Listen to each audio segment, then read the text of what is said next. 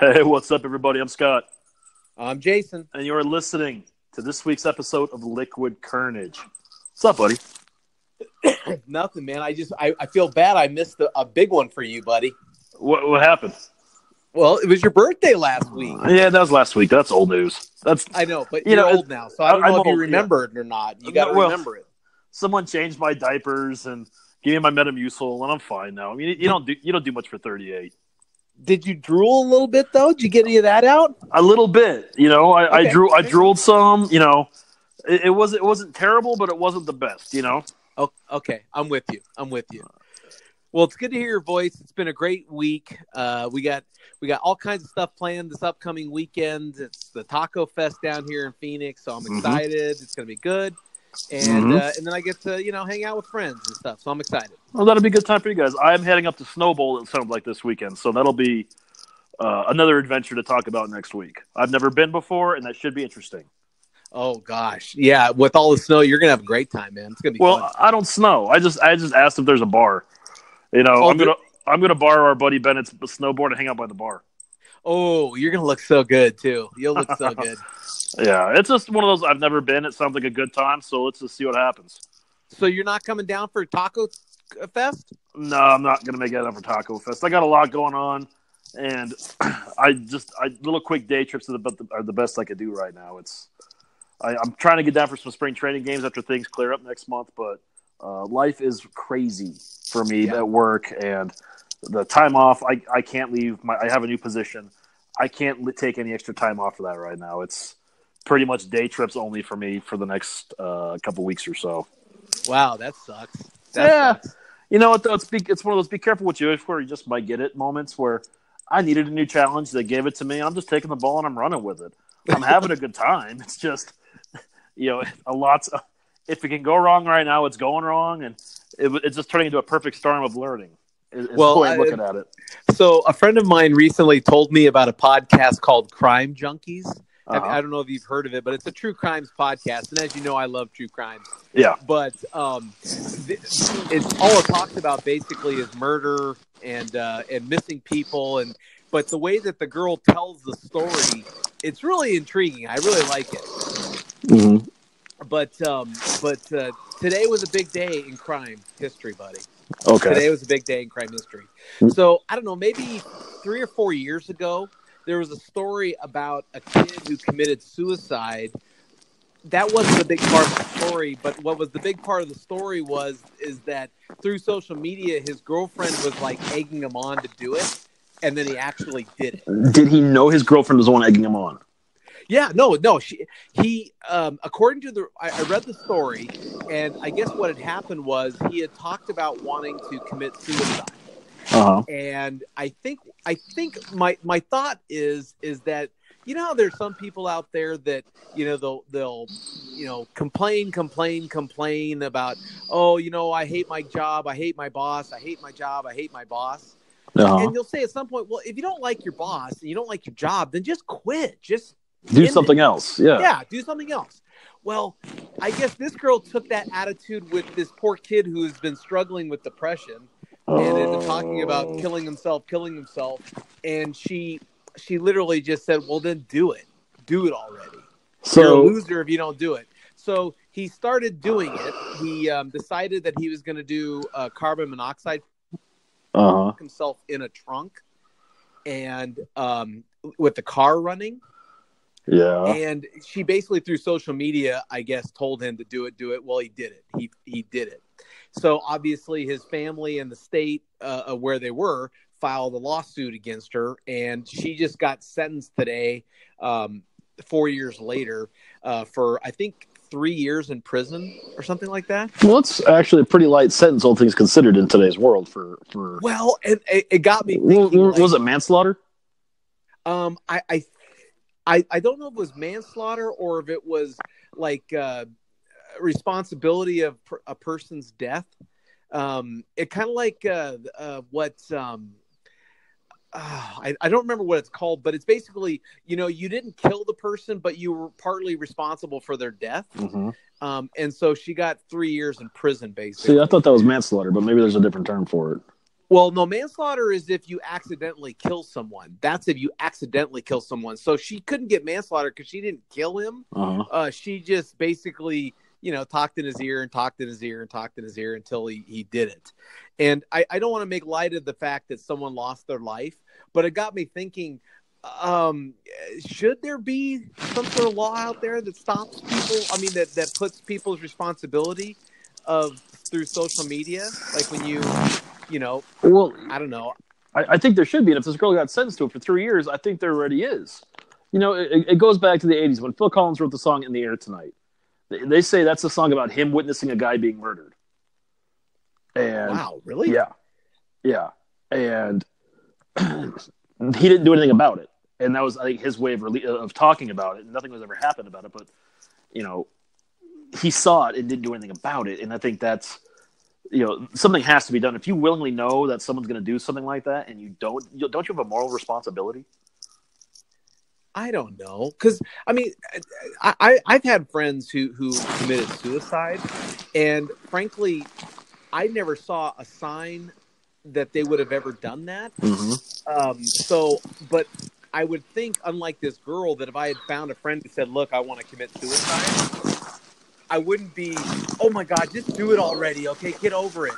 Even if they're just, you know how teenagers are, number one. I mean, especially the teenagers right now, they're really just, I don't even know how to explain them. They want everything right away, and if they don't get their way, they just throw a temper tantrum. They're just immature. And maybe maybe it is, because now she's 22 or 21 or 22. And she recognizes now that what she did probably was not the best thing to do. No, I mean, she egged on a kid to kill himself, and that's pretty fucking bad. It's one thing to say, all right, dude, just fine. If you're gonna do it, do it. Just but saying it sarcastically, not that it makes it okay, but one of those, you always talk about it, but you're never gonna do anything, like you mentioned. I don't think that makes it okay when you keep egging it on and on and on and on. So then when a kid gets bullied enough that they commit suicide by kids picking on at school and in social media, does that also count then the same way? I would think so. I would think if you can trace back a kid committing suicide to being bullied on social media and whatnot, that those kids should be treated the same. This might have set precedents in case law. Yeah, maybe. I mean, I don't know. When I was a kid, I was never picked on so mercilessly that I ever thought that was the only option. Yeah, but we grew up in a different time, though. We grew up without, people the internet, without ways that people can harass you. Back in the day, either they lit a flaming pile of dog shit in a bag on your front porch, or they called and they hung up. They prank called you. Maybe they gave you wedgies. As cruel as kids were then, they are not nearly as cruel as they are now. Well, and we talked it on previous episodes that having that social media outlet to push like that it does amplify it to a level that may or may not be, able to handle it. This particular case was just bad too, because she's egging him on. Yeah. According to the story, obviously. Now, I don't have all the facts other than the story as it was reported, but that she was egging him on. And then finally he just said, okay, I'm going to do it. And I'm wondering if she had been in front of him when this was going on, if she would have just let him sit there and go. I don't think she would have. I honestly, yeah. I have to think in my head that if she's egging him on online with us, she's thinking he's not really going to do it. We're just going to go to dinner, the movies later on, whatever. It's no harm, no foul. He's just being dramatic. I have to think that's what's going on in her head at that point. Basically, she's calling his bluff, thinking she's calling his bluff, when in reality, she didn't call his bluff. Yeah, I guess maybe I should research the case more to find out what exactly it was. It does sound like that the courts, though, today were able to show that she was responsible for his death, and they gave her a sentence for the death. So they obviously... That's nuts, man. Yeah, I actually ended up watching a true crime documentary on Netflix right now because there's no football on Sunday, so I have a lot of free time. I take it back to AAF is on. It's actually a very good team. Go Shots. But oh yeah, that's right. I heard that we kicked some ass. We kicked some ass, baby. But anyway, so I was watching a true crime documentary about these two families from the 70s in Pocatello, Idaho, where the neighbor befriended this family that moved into the town, that moved in next to him, got close with the mom and the dad, and took interest in one of the daughters, and kidnapped the daughter. And he drugged her, put her in their motorhome, and like tied her to the ground, or tied her to the floor of the motorhome, and then ran a radio speaker in there and convinced her that she was abducted by aliens, and she was half alien, and that she had to reproduce with the chosen one to save their race. And he had knocked himself out and cut himself to make him look like he got kidnapped and bloodied. And went up next to her. So they took this motorhome from Pocatello, Idaho, all the way down to Mazatlan, Mexico, where they were gone for probably about 6 weeks. The FBI was involved. They finally got tipped off because the kidnapper, called his brother. His brother called the people. The federales got involved, and they got their daughter back. And the entire time, this guy was using this box to pretend that they were aliens communicating, saying that if you tell anybody about this, about the sexual encounters, the girl was 12 at the time, the sexual encounters, the abduction, who's involved, your sister and your father will be killed by this alien race. So at 12 years old, she was living in fear. Wow. Well, as this story goes on, you find out that this guy pretty much, he backed the whole family into a corner one way or the other. He had an affair with the mother of the other family for 8 months. Geez. Yeah, and then he got the dad to jerk him off in a parking lot, which was the weirdest part to me. Wow, dude, no way. He convinced this guy that it was just a couple of guys having some fun. No. And I looked at that, and I was like, that's bullshit. Like, that would not happen today. But at any rate, so when they found the kidnapper, that they were going to press charges, and eventually the guy called and said, "Hey, listen," because these are two very prominent Mormon families in Pocatello, and said, if you do this, I will tell everybody that essentially your wife and I were having an affair, and I jerked you off in a parking lot. And he got away with it. They signed the affidavits, and then as the girl got older, he moved away to Jackson Hole, but convinced her to come run away too, to be with him. And she did, but then she ran away again from there. It was a whole clusterfuck, man. But the moral of the story is you're not being abducted by aliens if you're in a 1970-something motorhome. And with a big speaker blaring. And if somebody jerks you off or asks to jerk you off in a parking lot, another dude does, you're going to get blackmailed. And don't do it. Yeah, there's certain red signs or red flags that I think that any of us should say. As soon as some guy comes up to me and says, "Hey, can you jerk me off?" Yeah. No, Jason, it's just horseplay. It's just horseplay. Yeah. No, it's horseplay. Hey, all the kids are doing it now. No, man, all the kids. No, it's not. You don't. That's not horseplay. That's horseplay. Yeah. Good Lord. Yeah. I'm sitting here watching this. I was like, are you out of your fucking mind? People fell for this in the 70s. Man, this is what happens when you don't have internet. No, you know what it is people don't think it's actually going to happen to them. Right. You're living your life. Dear Penthouse, I never thought this would happen to me. And when I was listening to this podcast, and you listen to these stories of these murdered people and missing people, and some of the stories are just like that, where it's like, dude, that's like a huge red flag. Yeah, like, don't you know? Don't you get it? Oh my God, yeah. No, I'm right there with you. I mean, then when you listen to those kind of stories, then you hear the story about this girl, it makes you think. I mean, people can just be like talked into a lot of things that they don't even listen to their own guts, Right? They don't even listen to their own innards saying, this sounds wrong. If I had a girlfriend who was saying to me, "Oh, dude, Jason, you just need to end your life, man. End your life. I'm at a point in my life where I would say, I don't think I'm going to do that. Flag. Yeah. Red flag. Like, you're supposed to be encouraging in other ways. Not when it comes to that. Now, that's not to say that if I went to an ex-girlfriend that I didn't like and I said, "Hey, go kill yourself," if she would do it, then who am I? Yeah, but that's like an argument. That's an argument. Like, hey, go fuck yourself, or you always promised you'd go jump off a bridge. Go fucking do it. That's a whole nother context. It's like that's basically you're getting into an argument on the next. That's disturbing the peace. And the other thing about these things is, times in the 70s must have been totally different. in terms of like, oh, hey, you want to come go get high with me out in the mountains when no one knows where you're there? Sure, that sounds great. Oh yeah. Well, didn't you know what I mean? Like nothing would be a red flag. Like, hey, I want you to sleep in this mobile home. We're gonna go down to Mazatlan, but you're an alien. Yeah. Okay. Yeah. You're gonna be drugged the entire time. I'm gonna make you think I'm part of it. And that's oh Jesus criminy. People. I don't think people ever get smarter, Jason. That's the problem. As a race, I think we're getting dumber. And I think that we watch the crimes now, and you see what people are doing on the news, and I realize I think technology is making us dumber. Except for our listeners right now, we do appreciate you using your technology to pay attention to us and hitting us up on social media, all at Liquid Carnage on Facebook, Instagram, and Twitter. And if you want to talk to Tom, our executive producer, who's going to have a lot of notes about this, I can tell you right now, hit him up on Twitter and Instagram, all at Liquid_EP. I think that was another question because Noreen and I listened to one of these cases on a podcast together. And I said, I got to be honest, Noreen, I feel like I know you pretty well.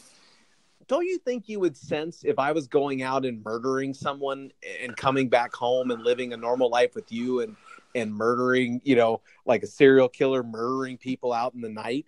Don't you think you'd know? I mean, well, what do you think, Scott? Do you think you would know if you were with someone, and don't you think you'd have an inner sense like something's not right here? Yeah. Well, something is not right. Let me preface this conversation switch to I don't think you're capable of it, and if you were, I think you'd let it slip up, man. If you once you started drinking Crown one night, you would say something.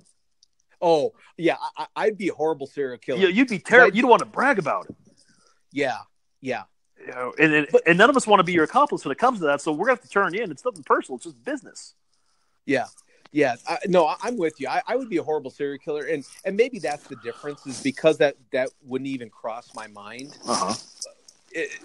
Noreen doesn't worry about, well, I would sense it or I wouldn't sense it because she was like, I know you wouldn't do that. But you think about like Ted Bundy, or you think about some of these serial killers like BTK killer who like had a wife and kids. Oh yeah, lived a normal life. John Wayne Gacy. Yeah, just your friendly neighborhood clown. You didn't get one inkling, one iota. I mean, come on. Like, I agree. Like some of these people, it's almost like they tell them, hey, we suspect your husband's killed 15 women. No. Yeah. Like they're so shocked. Like, oh, I couldn't imagine my husband doing that. Like, when does he have the time? He only disappeared every night between the hours of 6 and 10 p.m. Exactly. He said he was at work playing cards with the boys or getting a pack of smokes. Sure, his truck smells like bleach every night. Yeah, but it's normal. Fine. He's a cleaner. That's what happens. He's very neat. He's very neat. He loves plastic gloves. Don't all men? I mean, come on. He's a germaphobe. Everyone carries wrenches and handcuffs in their car. Come on. He's a germaphobe. What can I say? I don't. Oh, fuck, man. I think you're right. You would know. Like if you're smart and you have some common sense, you would know. You would pay attention. I can think of a couple. Not many exes. Most of my exes are really good, but there were a couple exes that I thought she might be crazy. She could be a serial killer. Well, we all know my track record. I'm pretty sure that, and I'll get a note about this from Tom, but I probably have a couple of my past too. Like, yeah, you should have known better. And you've seen some of those experiences that, you know what? Bullet dodged. Bullet dodged. Exactly. Literally. I'm lucky I didn't wake up in a ditch somewhere dead. Yeah, exactly. And I don't want to get too weird on this, but this is another thing. I guess I'm a prude when it comes sexually, but why do people think being choked out is a cool thing sexually? The hell did we get into this? Anytime some murderer tells your person, hey, it's really cool when I take this rope and I tighten it around your neck while we're having sex. Oh, okay. That sounds fun. I think that sounds like a fun time. I think that's a little different than autoerotic asphyxiation. If I said that right. I don't know. That's a little bit like choke me versus here, put this noose around me are two different things. Well, no, I mean, but like this one of these cases, that's what he did. He basically talked to him, hey, let's do this kinky thing in sex where I basically choke you, and they're like, oh, okay. and then of course it gets tighter and tighter, and then the person dies. It's like, hello, I'm like, why are you thinking that that's a safe thing to do? Clearly, blueberry pancake. Blueberry pancake. Well, clearly they've missed out on their safe word, and that wasn't properly explained. And Hank has his own opinion on it. He went running out of the room. He's been very quiet listening. And he knows. He knows. He hears it. He knows. He's telling people, pick your safe words. Exactly. That's why dogs are in it and quit it. They go in for 20 seconds and get the hell out of there. That's it. They know how those praying mantis do it. I get it. The woman rips the head off the guy. I'm still a little taking a turn. When we mapped out the show tonight, we were going to go in one direction, but how you brought up choking was not in the show notes. So I guess I'm just fascinated with true crime, and I kind of put the two together, so we can kind of get back on track. Now I'm curious though. Since now we've segued onto that, and you're a true fan of true crime, I think as you watch people who commit these crimes now, you often find that they're watching true crime documentaries and listen to podcasts like it's game, film, and sports. Yeah, that's right. I'm taking notes. Because how many times have you watched someone say, "Well, you watch like CSI, whatever," and like, "Oh, I wouldn't have done that. I'd have done it like this, or I'd have done it like that." I mean, we spend so much time as a society on these murder police procedural shows, and now these true crime shows that we're literally showing people what not to do. Like, if you want to get caught, do what they do on TV. If you don't, be smarter than what they have on TV. Well, you watched the Ted Bundy special. I'm halfway through, yeah. But do you really think that someone would get away with that today? No. There'd be cameras. There would be cameras inside of his car. I mean, there would be so many things that you would just never be able to get away with. He was successful based on the era he did it in. If you look at what he did, and I've only made it through the second episode because I'm watching with someone, so it's when you have time to watch it. Okay. They just didn't communicate. They didn't have the ability, or they just didn't have the smarts to talk to each other about what's going on, and that was part of the problem. In today's world, you can't help but do that. I think that we have learned some valuable lessons. Is tell someone where you're going. Yes. Make sure that you have your phone on and someone knows how to do the Find My Phone in case you get lost. Those kind of Don't things. talk to strangers. Well, but that's the thing is, I mean, some of these people that do these kind of things, they don't look like strangers. I mean, they don't look like people that would do bad things. Like they said that Ted Bundy did not look like. Well, those are famous last words. He didn't look violent. She didn't look crazy. Jason, I've never dated anybody that didn't look crazy at the offset. Yeah, I mean, they always look good in the beginning. That's true. They were true. beautiful women to begin with, and how they got crazy, I don't know. I looked at them, and you're with me sometimes. Like, they can't be crazy, and I was wrong. Hey, sometimes they're really good to look at until they open their mouth, and then you're like, oh my, nope. Okay, that's gonna get a note from Tom right there. Tom mark it at 24 something on the notes. That it was not me that said that. Hey, I'm just saying, you know what I'm talking about. I mean, I think everybody has had that, whether it be male or female, have that crazy experience, or even an offset. I'll tell you a quick story that. It seems like if something crazy can happen to somebody in the dating world, or even just like on the outreach of the dating world, it happens to me. Like I get indirectly involved, and it's just weird to me that it's like I attract that kind of crazy. I've got a friend who works with me over at my job, and we've been friends for a while. We talk here and there, and usually when she and I text now, it's about football or Instapot recipes. Wow. Exactly. It's very riveting stuff. Well, about 2 weeks ago, I was scrolling through one of my social media stories, and she had a man in the pictures. I was like, oh, cool, good for her. She deserves to be happy, and I'm glad she found somebody. Hope it works out for him.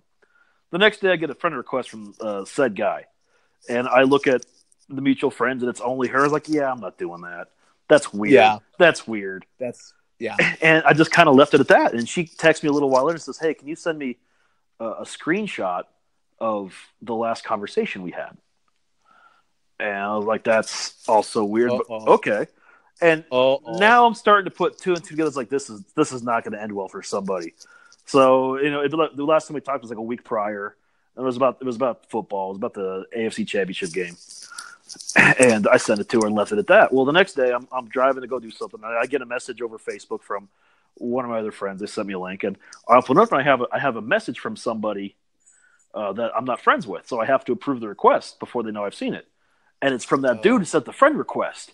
And he's like, "You don't know me, but we have a mutual friend, and you need to understand that she and I are together now, and you have to respect that. And I hope you understand that we could be cordial in public together, but you're not to talk to her at all, yada, yada, yada." I was like, who the fuck is this guy? Oh, God. I was like, well, that's not going to be a problem because I don't see her, number one, and we don't exactly hang out, so that's fine. And third, like, I don't think you're going to tell me what to do there, Flyboy. So now you're poking a whole different bear just out of bored principles. So I was like, yeah, I should text my friend and see what's going on. I was like, nah, you know what? I should probably call her, just wait till I go to work and just see her there. Like, I'll go out of my way to find her. So I didn't get a chance to the next day, the following Monday. That night I'm sitting there watching TV after one of our recordings, and she calls, which is weird because everyone that knows me knows that you don't call unless someone's dead or someone in trouble. It freaks me out. It's 2019. Fucking text. And I say hello, and she starts trying to talk, but the phone breaks up. Imagine that. Maybe it's the house I live in that I had bad reception, so I hung up. I didn't think much about it. And I was like, I should call back. I was like, no, wait. I never heard back. And then I go to work the next day, and I'm walking out, and I get another friend sends me a link over Facebook Messenger, and I see getting the message from this guy. And it's, you fucking coward, how dare you, you're immature. And it was like a book. And I was like, yeah. I was like, I'm not even gonna read this. This is stupid. Like, I don't even know who the fuck this guy is. I'm gonna call my friend and find out. So I get back to my office and I call her extension, like, hey, what's going on? And she's like, you have no idea. I am so sorry. Like, I've known this guy for a couple of years. We decided we're gonna start dating. I left my phone on the table, and he started going through it, and like he was going through all of her personal stuff. And yeah, dude, it was bad. And she goes, of all the people he caught a hold of your name, and he just wouldn't let it go. So, that's why I asked about the screenshot of our last conversation, because I knew if he was texting you. And thank God, like the night before when she goes, when I called, he had me call you on speakerphone. Thank God you hung up because it was nuts. I was like, are you fucking serious? This isn't even worth it.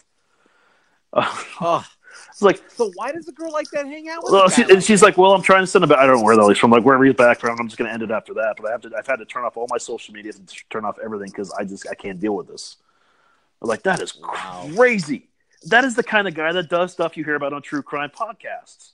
Dude, I'm telling you that believe me, if you would have answered that call and met that guy somewhere, we'd be looking for you, dude. I don't think so.